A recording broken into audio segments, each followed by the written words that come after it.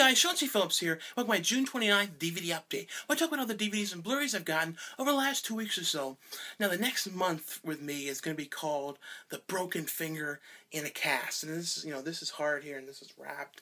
Well, I ended up getting out of my car quick, when I park on this bit of an incline, so the door always kind of falls back, so I got out quickly, ended up jamming my hand in the steering wheel and didn't think it was broken, but then it was bothering me.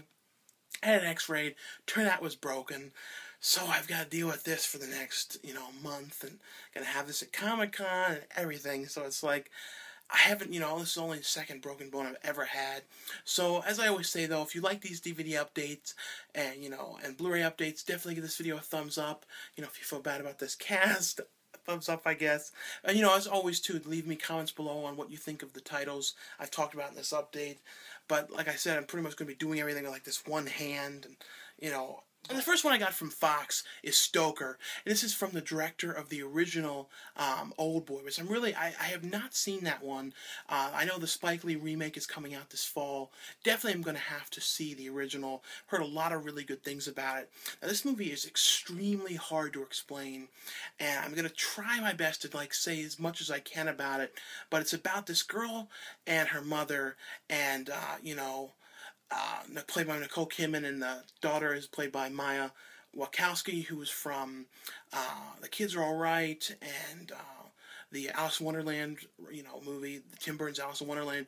Now, the movie's basically about, her father, at the beginning of the movie, has died in a car accident, and there's very suspicious things about it, and it just seems very strange. The father died far away from where he should have been. There's just a whole lot of kind of stuff going on, and when that happens, at the funeral, her uncle kind of shows up out of the blue, and, Nichole Kidman ends up, kind of seeing the guy and letting him stay in the house. And there's something very strange about him. And why is, her husband just died, and she's having, her brother-in-law kind of allowing him to stay at this house. And it just kind of seems like there's something weird going on. He seems there's something peculiar about him. There's also something really weird about the daughter as well. It's one of those kind of movies where it's like you don't exactly, you kind of wonder what's going on with them. And there's just all kinds of meanings behind everything. But like I said, it's one of these movies where you can't really say too much about it, because it's just all this kind of weird stuff. And the kids at the school are kind of talking what is, Nichole Kidman doing with her brother-in-law, and why is he at the house? And, family members are coming by and saying, they need to talk to her about him. And, when that happens, people start disappearing. And, you can say that he's up to something, and there's something very bad going on. I really enjoyed this one. I thought it has amazing cinematography. That's one of my favorite things about this, is some of these shots. And it has a real, some of the cinematography remind me of, Asian films, and those kind of just the shots and everything about it, which is what I really liked, because, the director, as I said, had done Old Boy, and pretty much, I think this is his first American film he ever did, and I really, really liked it, and definitely think this is one worth checking out. A very creepy, weird one, but like I said, you can't say too much about it without, ruining details and stuff. But I thought it was very effective, and, just really, really thought it was well done. And the next one from Image is one that I was really interested in seeing. It's got a whole lot of cameos in it. It stars Eddie K. Thomas, who is from American Pie, and Freddy Got Fingered, and a whole bunch of stuff. Always liked the guy. And also has Donald Faison, best known from Scrubs and that new show, new hidden camera show. I can't remember what the name of it was. Jamie Presly's in it.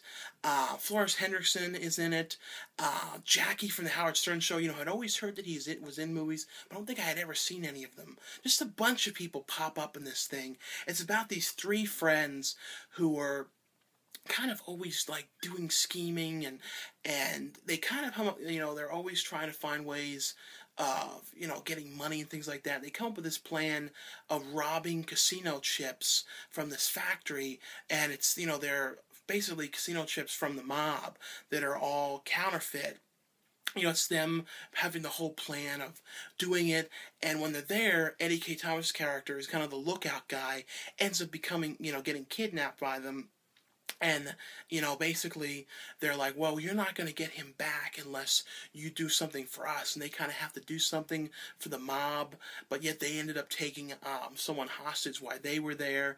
And the guy they took hostage, has been in a bunch of movies, and that was some of the funniest stuff was with him and the dialogue when they have him kidnapped. But it's, one of those kind of movies, though, about, two people having people kidnapped and kind of all the problems that are going along. And if you like I really like Vegas, and, been there a couple different times. They film in a lot of different places in Vegas.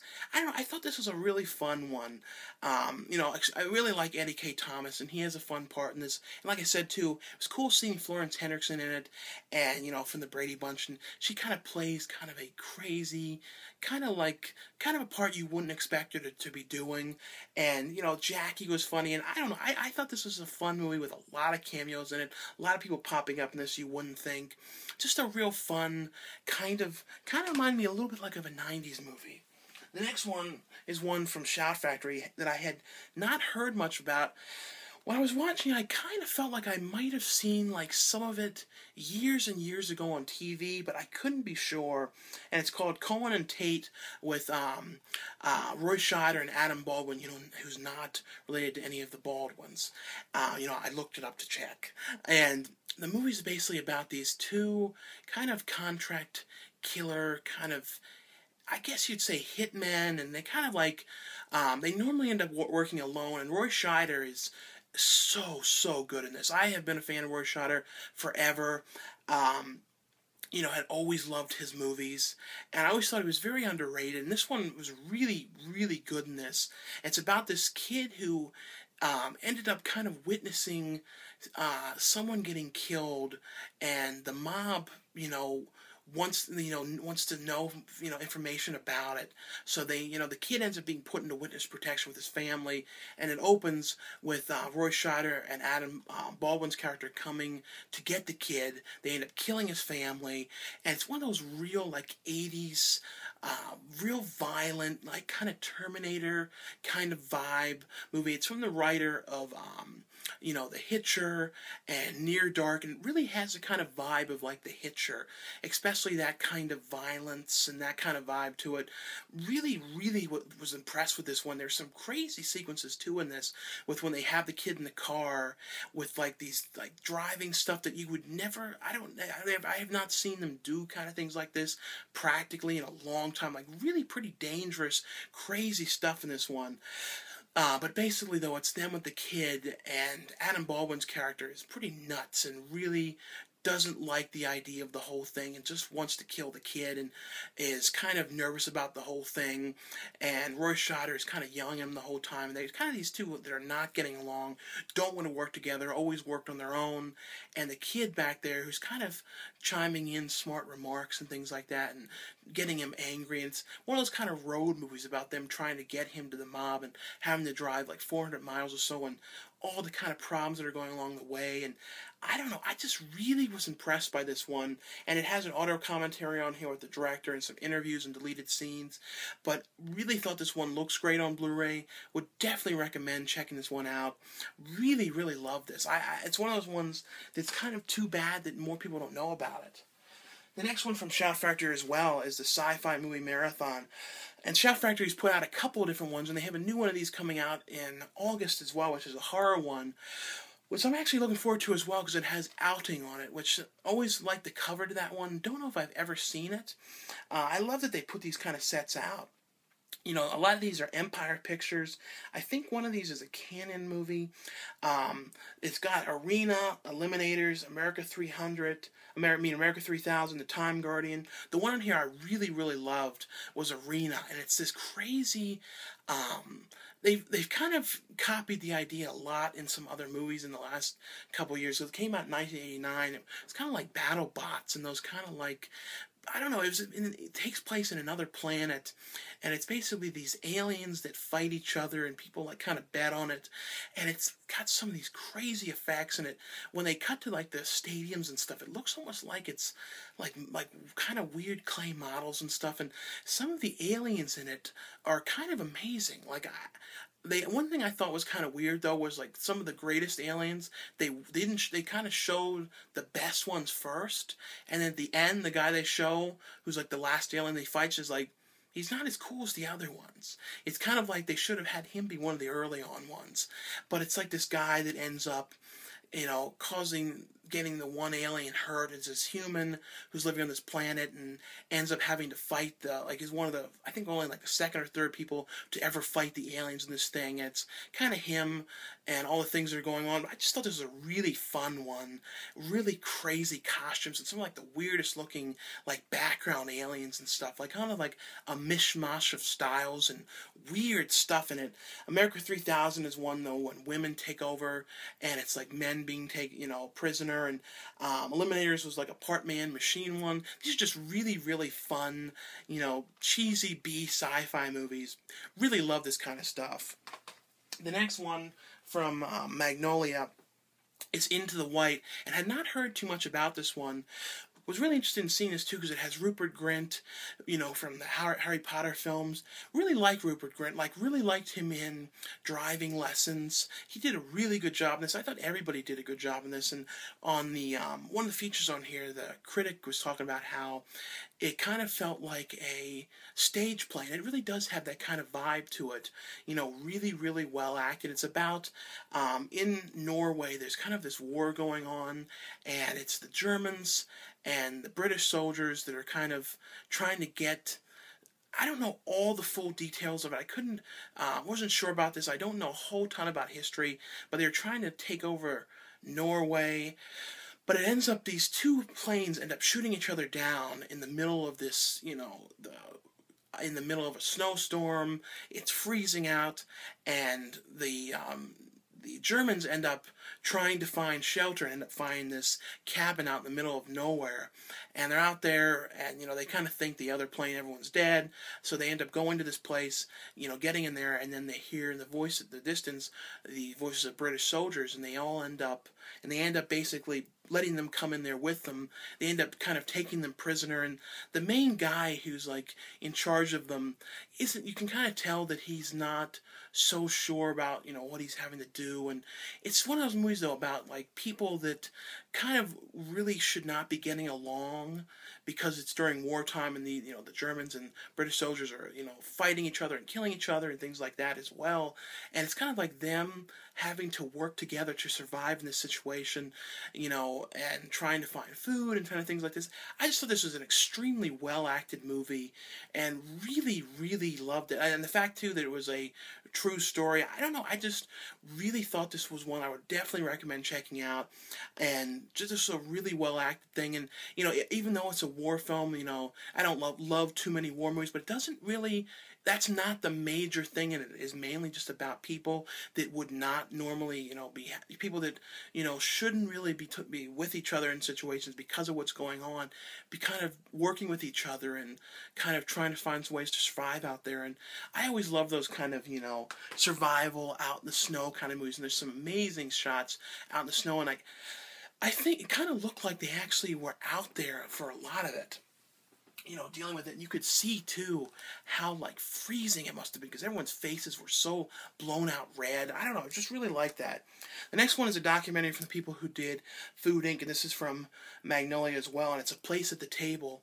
And this one is presented by Jeff Bridges, and I thought this was an interesting one. It's basically about the shortage. It's not about the shortage of food, but about how many people in America don't have enough food, and kind of following around different people. And it kind of was interesting stuff in there that I never would have thought about, people who live in farm communities. I mean, I think it was kind of people kind of farm areas, but I guess there wasn't a whole lot of farm going on, but people who are out in the middle of, very far from Walmarts and places like that, and if they have little mom and pop markets and things like that, how they don't have access to fruits and it's all canned things, just kind of stuff you wouldn't think of. And it's kind of about the school situation with, about unhealthier food and about trying to have increased, money for the food system and all that kind of stuff about trying to get people to eat right, but yet at the same time, it's very difficult to do that with the amount of money and a lot of the kids, the school lunch is pretty much the only thing they want, get to eat. It's very, very sad, some stuff going on in this. I thought it was a very well done thing that really, it's one of the things, too, that's kind of trying to prove a point of what's going on and things like this. Jamie Oliver, too, has a lot to say. He wasn't involved in this one, but he has his own kind of thing going on, too, about a very similar stuff going on and things like that as well. I thought, though, for what this was, very well done. Definitely gets the point across about what's going on and trying to, get enough money, and how also about people too, with food stamps and the kind of thing too. If you do get a better job, you can end up losing the food stamps, and then you don't end up having enough money and things like that. I don't know though. Like I said though, it was very well done, and definitely to me, I thought it was pretty sad too. Just the kind of situations and things like that people have to go through. This one from Sony's one. I really like this one, Dead Man Down. It's from the director of the original Girl with the Dragon Tattoo series. It stars Colin Farrell and Naomi Rapace and Terrence Howard. Naomi Rapace was in the original Girl with the Dragon Tattoo series as Elizabeth. Also, she was in one movie recently that she was in Prometheus, but also in one that I really liked. I feel like not too many people saw, called Monitor. This is an extremely creepy one, very effective one too. And this movie is basically, now one thing I will say too is the trailer for this movie do not tell you too much about the movie and kind of make you think it could be one thing going on. It's like, doesn't tell you too much about it, which, I liked. It's nice when you see a movie too in the trailers don't give away all the stuff, so you kind of have some surprise with it. So I'm not going to say everything about it, but it's basically about, revenge and people with revenge in the mind. And, Colin Farrell's character is kind of a hitman who works for Terrence Howard's character, and, something has happened to his family, and because of that is why he is working with Terrence Howard's character and has a very elaborate plan of revenge and why he's doing what he's doing and why he's working with Terrence Howard. And Naomi Rapace's character, you see her kind of staring at him because they live across from each other in these high-rise apartments buildings, and you see her looking at him, and you kind of think that she likes him, and she ends up talking to him, and she basically had seen him kill somebody, and she has, she had recently had a car accident, and the side of her face was burned, and and she ends up basically trying to blackmail him with what she saw, with getting him to do something for her. And it's one of those kind of things about, like I said, two people with who both are, broken about things that have happened in their lives, and her going about, both want to get revenge on somebody. And I don't know, I just thought this was a very effective one. Like I said, I don't want to say too much about it because, like I said, the trailers do not say too much. I don't want to ruin anything about it because I really thought this was a really effective one. Really well shot too. It's got a bunch of features on here, staging the action and like some things in the cinematography and some featurettes, but would highly recommend checking this one out. The next one is from Warner Brothers, is Regular Show. This is a really fun show. It's the Blu-ray of season 1 and 2, and I've never really seen this while it was on, so I was watching through a whole bunch of these. Really thought this was a fun show. It kind of reminds me of like the liquid television kind of shows that MTV used to have in the early 90s. Kind of like The Grunt, mixed with like things like Rocco, kind of things like SpongeBob. And I think it's for kids, but it's got a whole lot of undertones and things like that adults are going to find very funny. It's about this squirrel and it's kind of like a chicken or a bird who live together, and they end up working on this, I think it's like a golf course, and all these kind of crazy characters around them. The one's like a gumball machine. The one has like this huge head and has this like kind of crazy voice. Like I don't know, I thought the voice work in this one is really pretty funny. I don't know, it's got a whole bunch of features on here too. Commentaries on here on all the episodes. Stuff from Comic-Con, I don't know if I was there the year that 2010. So I don't think I was there that year. A whole bunch of different stuff on here. But this is a really fun thing. The one episode on here, there was a couple of different ones I was checking out. One I really liked was them with this keyboard, like this magical keyboard, and everything they, play into it, everything they say, they end up basically like being able to make the things happen. One of them on here are them trying to get a birthday cake, and they don't have any money, and all the kind of things they're doing to try and get it. I don't know, this is a really fun show. It looks really, really good on Blu-ray. Really like this one a lot. It's kind of my kind of humor, that kind of, weird, like I said, that kind of liquid television, and like really well animated. I think it's flash mixed with like hand-drawn looking backgrounds, which I really like that style, and like I said, really looks good on Blu-ray. The next one from Anchor Bay is Six Souls, and I don't think this one went to theaters, and it's a Julianne Moore movie, and Julianne Moore, yeah, and it's about, Julianne Moore kind of does investigations about, people who, for the courts, about, like, people who have been possessed, and kind of, like, debunking that kind of stuff, and, she ends up her father ends up putting her with this patient who kind of is like multiple personality, and she's kind of trying to figure out what's going on with this person and getting to the bottom of it. And when he kind of changes personality, it's like they call him on the phone, and then he like, I want to talk to like Brian or something, and then he's like doing all this crazy stuff and shaking around, and it's kind of like something weird going on about it. And it seems kind of weird to her. It's kind of one of the first times when she's kind of perplexed by what's going on with it.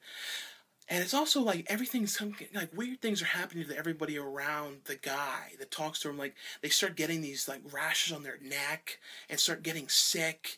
And it's pretty much about like, since it's about, six souls, and it's about like, is there something going on with this guy and like taking people's souls, something weird. People are dying around him.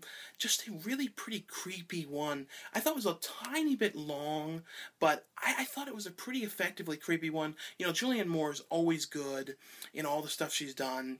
I thought this was definitely one I would check out, like just a really creepy one about her trying to investigate and getting to the bottom of what this thing is going on with this guy, and why all the things are happening, and how this guy too can basically become quadriplegic.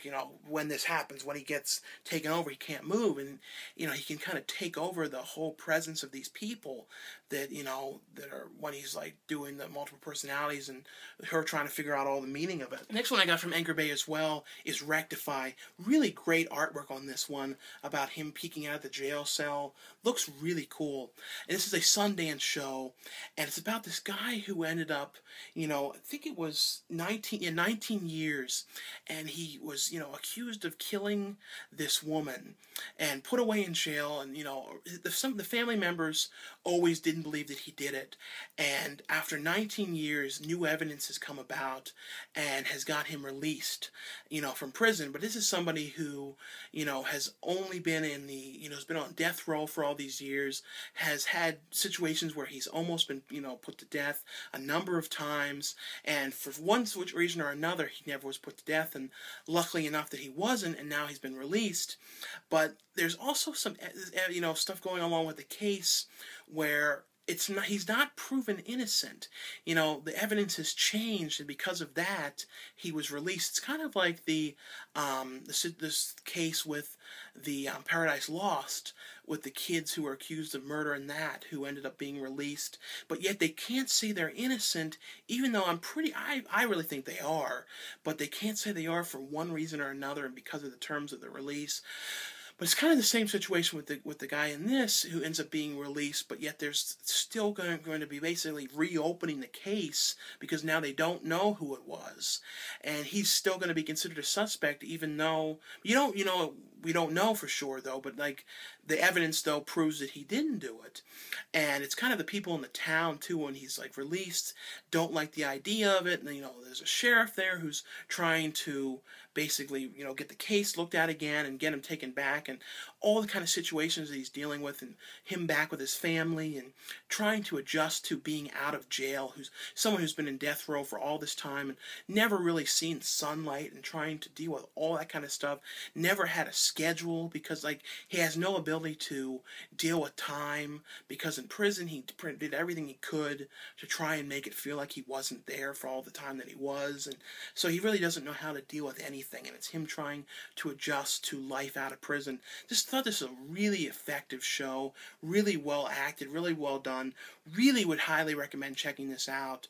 Really like this one. The next one I got from Kino is Black Sabbath, the Mario Bava film. It's a really fun anthology film. Some very creepy stuff in it too. Like the last story, like the face on the one woman. Like I think it was kind of like I don't know what they used to make it, because it was like this frozen face, extremely creepy.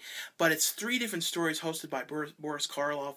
But Boris Karloff hosts the first story, but then you don't really see him pop up again as a host. He's in the second segment, though. But the first one is kind of about a woman who's getting a call on the phone, and someone's saying that they're going to kill her. And it's kind of like the early things of those kind of like When a Stranger Calls and those kind of situations, and you know, Black Christmas, about getting phone calls and things like that. That was actually my favorite story in this, you know, just for the plot of it. It doesn't exactly fit though as much with the other 2 stories, which are more like period pieces.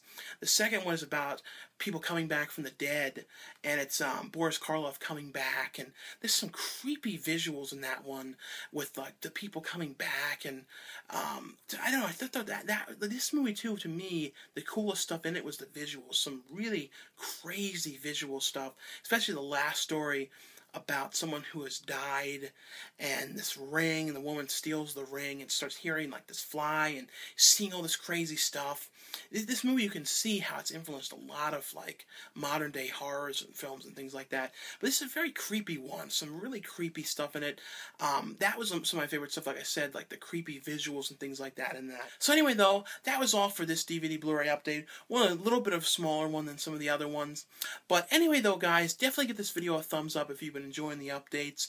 And yes, like I said, you know, I want to make sure to let you guys know about the broken finger and, you know, how it happened, because I'm sure a lot of you guys were wondering, and I've seen a lot of posts too about it. So anyway though, guys, thanks a lot for watching, for subscribing, and I'll see you guys later.